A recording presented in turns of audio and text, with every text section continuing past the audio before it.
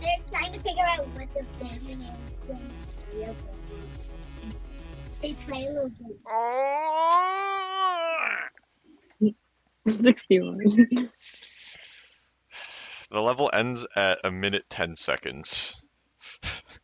Damn. I had 9 seconds. No. Oh, I Okay. thought it was like 61%. No, it's a platformer level, so they don't have percentages. It's just timed. Damn.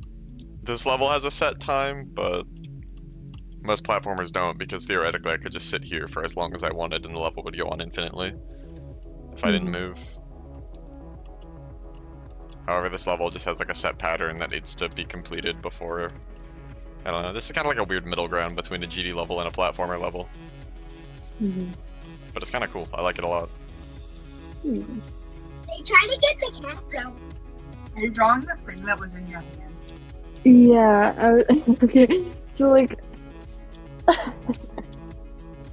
don't know, I use it as a light source, but it kind of just looks weird if I don't, like, identify what the heck it was. Because, like, it's for my portfolio. I'm not loving it, but, I mean, it has to be done. I can fix stuff later. I did it.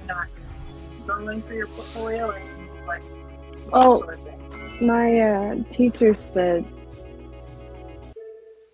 Pog-ass level, to be honest.